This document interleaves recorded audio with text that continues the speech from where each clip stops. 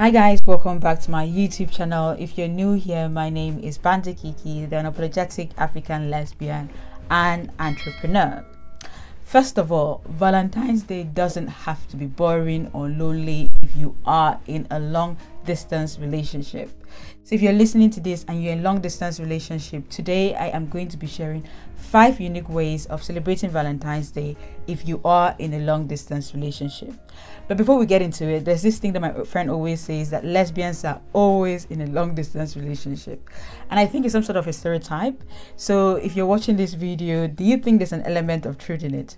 Please do leave a comment via the comment section so that I can know what you think.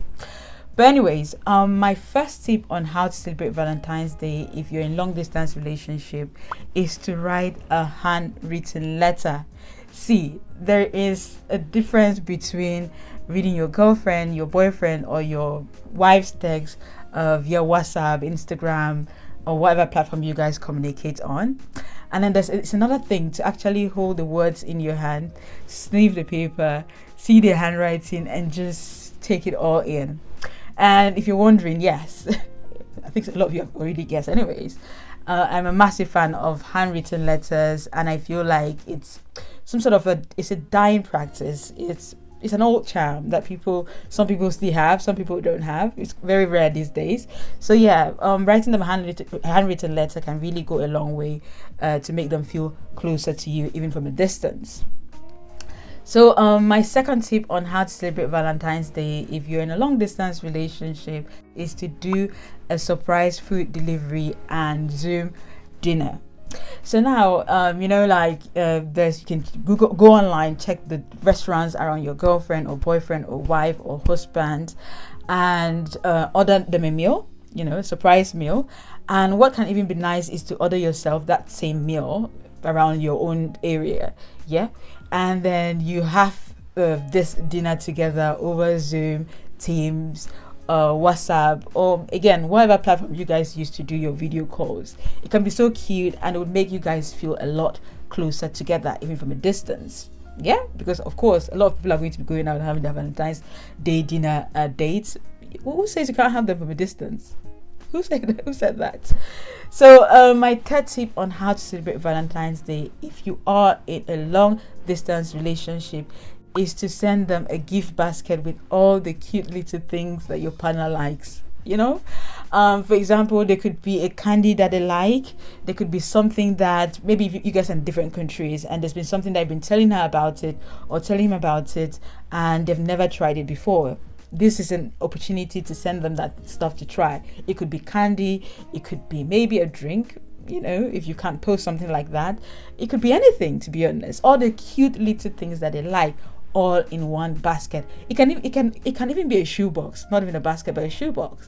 Okay, and who says you can't even add that handwritten letter in that shoebox itself? So yeah, send them a cute, nice parcel of all. It doesn't, see, to be honest, you don't have to buy somebody something really expensive to touch their heart. It's just, if you put some thought in it, if you remember things that maybe they thought you were not listening, but you were listening, it can go a long way to make them feel special, okay? And make them feel very close to you, even though you guys are in a long distance relationship. So my fourth tip on how to celebrate Valentine's Day, even if you're in a long distance relationship, is to watch a romantic movie together. Of course, when you're in a long distance relationship, you don't get to cuddle up on the sofa and put some nice romantic movie on and enjoy as a couple. So yeah, you can do that on Valentine's Day, to be honest. There's so many platforms that would allow you to do that. I think even Facebook at the moment, they allow people to watch something together. I don't know if it has to be on the platform or you can bring it from another platform. I don't know, to be honest. But yeah, if you're watching this and you know of such platforms where couples can watch movies together, please do mention the platforms below so that, you know, you're helping us, okay? You're helping a lot of us. So yeah, so please do share via the comment section as well. And if you're also watching this video and you know a lot of lesbian movies that couples can watch together, please do list them below. I need those movies, to be honest. I need them for myself. Okay, list them below. List the platforms as well, because it's not enough saying loving Annabelle. I know loving Annabelle is a good one, or enough saying blue is the favorite color. I think it's not enough to say that. Please, when you list a movie, list a platform that we can watch that movie on. Okay. Thank you. My last tip on how to celebrate Valentine's Day, if you are in a long distance relationship, is to take your partner on a tour of your neighborhood. Now, sometimes when you are in a long distance relationship and you have never been where your partner is, sometimes you often wonder where the corner shop that they've always been talking about is, where this neighbor is, what the house looks like. You tend to wonder things like that, and sometimes it makes you feel a bit distant from them when you can't imagine them in that space.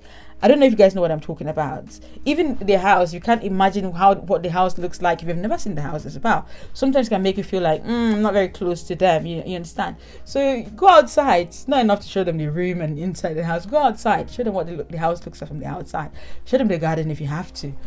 Show them the neighbors. That neighbor they've been bitching about.